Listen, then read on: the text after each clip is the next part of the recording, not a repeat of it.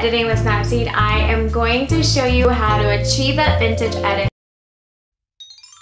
I'll link to my first Snapseed editing tutorial below. That pretty much sums up how I do my daily editing, but for this specific tutorial, I'm just gonna show you how to achieve that vintage flair with only 3 tools. So grainy film, curves, and double exposure. This is the original photo and this is what it's gonna look like. A few other photos I've edited with that vintage look. There's this one, and this one, and this one. All right, let's get started. So step 1 is grainy film. There's a bunch of filters that you can use, but as I mentioned in my other videos, X03 and X04 are my 2 absolute favorites. You can play around and see which filter works the best for you, but these are the 2 that I'm gonna go with.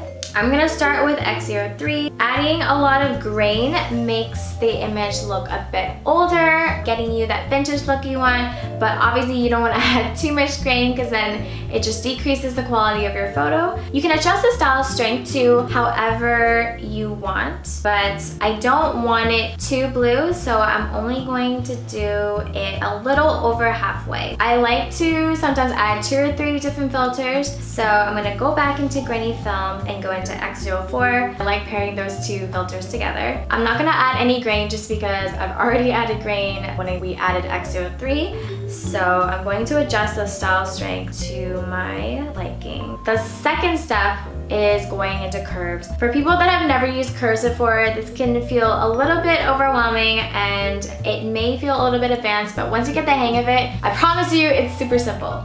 So I like to go and start with luminous, and honestly curves is trial and error. Kind of just play around with the different lines and see what works for your photo. Every photo is going to be different because of the lighting and the tones of the shot.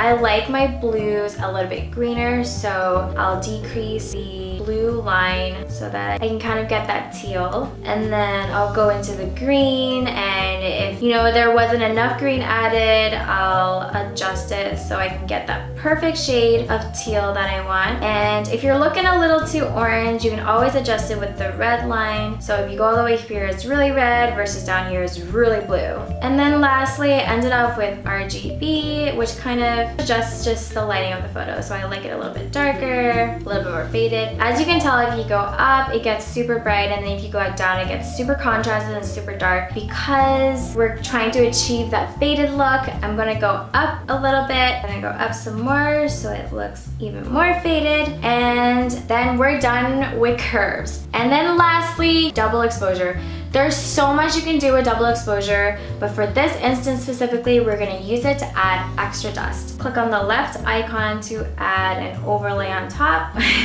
Just ignore the above images, but we're gonna choose the dust overlay. What it's gonna do is it's gonna add just a layer of dust over your photo so it looks a little bit more vintage. You can play around with the different layering styles, but I like to toggle between default and lighten. I think for this instance, I'm gonna use lighten. If you click on the teardrop icon, you can adjust how much dust you want in your photo. Obviously, if you go all the way, you're gonna lose your photo and all you're gonna see is dust. I like to add a little bit like so, but I'm gonna show you with dust and without dust. And there you have it, super simple. It only took 3 steps, but again, because I'm such a perfectionist, you can see that I'm a lot paler in the edited version. So I'm gonna adjust that quickly with the brush tool, add some of that tan back in there, and then I'm just gonna adjust the saturation on my top, the jeans, maybe make the Mel's Diner stand out a little bit more, like so, and voila, we're done with the shot. So there you have it, a quick way to get that vintage look using Snapseed with any photo. I'm gonna show you again before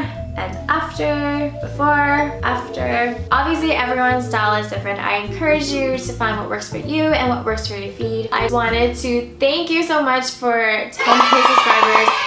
I started YouTube back in January, so it's been 7 months, and never in a million years did I think I would get to this point. I thought it would take me 5 years. So thank you. I appreciate y'all watching my videos. And yeah, that's pretty much it. All right, I will see you guys next time. Bye. Okay, bye. We need a name for this family. Comment below what you think our YouTube family should be called. Not feeling really creative right now, but if you got any cool ideas, let me know.